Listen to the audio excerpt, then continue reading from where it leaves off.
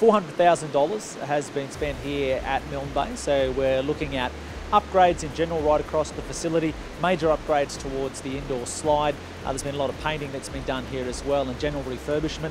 Also, we've seen the upgrade of some of the amenities, so the change rooms, with a particular focus on some water saving devices in those particular change rooms, and as well as all other just some general maintenance that's been able to be taken at the moment. And we could probably expect an announcement on when this facility will be open, probably by the end of the week, but it is most certainly something that is on Council's mind right at the moment. We understand the value of the facility, understand how much people wish to use this facility and just what it can do in our community. So that is something that Council is most certainly working towards at the moment. Under the restrictions, there will be a maximum of 20 people in the facility. Council staff are currently working with all the appropriate bodies to ensure that the protocols are met. That's what is of most importance, of course, is health and safety and ensuring that all those protocols are met so that people can come and enjoy this facility and be safe at the same time.